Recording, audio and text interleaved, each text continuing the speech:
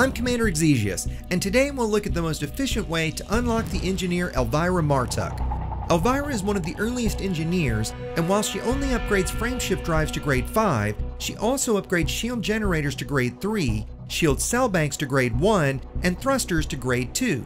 For early players, the shield generator upgrades are extremely valuable. To get your invite to Elvira, you'll need to travel more than 300 light years from your starter system. This is usually achieved rather easily by specifically unlocking Felicity Farseer first, as this will take you to Maya, which will more than cover the distance. Once you're invited, we'll need to acquire 3 Soontil relics, which are a rare commodity. As such, you can only purchase these at Sharanovsky City in the Naguri system.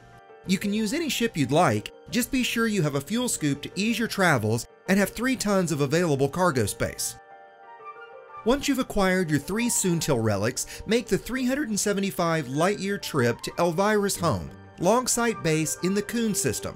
Once there, you'll need only donate your 3 newly acquired Soontil relics, and that's it. You'll now be able to employ Mrs. Martuuk as you'd like. While Elvira does engineer frameshift drives, thrusters, and cell banks, for early engineering you'll likely be using her for shield generators. When used in conjunction with Felicity Farseer, Todd the Blaster McQuinn, and the Dweller, you can build some very capable ships for everything from exploration and cargo hauling to bounty and even Thargoid hunting. Hopefully this simple guide will help you unlock Elvira Martuuk quickly so you can be well on your way to the engineered ship of your dreams. Once again, this has been Commander Exegius, reminding you to fly dangerously, and thanks for watching.